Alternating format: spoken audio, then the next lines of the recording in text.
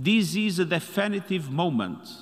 All of you here today, and those tuning in from around the world, give me immense hope that we can put our hands on the wheel of progress and steer a new course. That we can rescue the Sustainable Development Goals and get back on track to building the better world that leaves no one behind. The world has a long to-do list. We need finance and investment from the public and private sectors. We need a reformed financial architecture that benefits developing countries, providing critical financing and debt relief.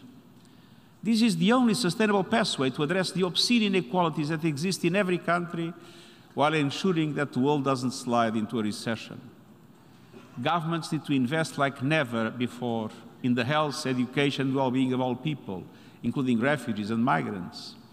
We need expanded universal social protection to protect people against economic shocks while boosting job creation, especially in the digital, care, and green economies. We must all do more to lift up women and girls in every walk of life.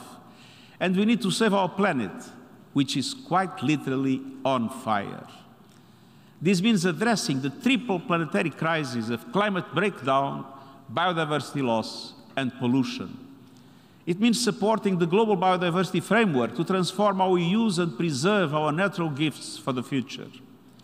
And it means moving away from our suicidal dependence on fossil fuels and jump-starting the renewable energy transition in every country, and supporting developing countries as they make this shift and adapt to the changes around them.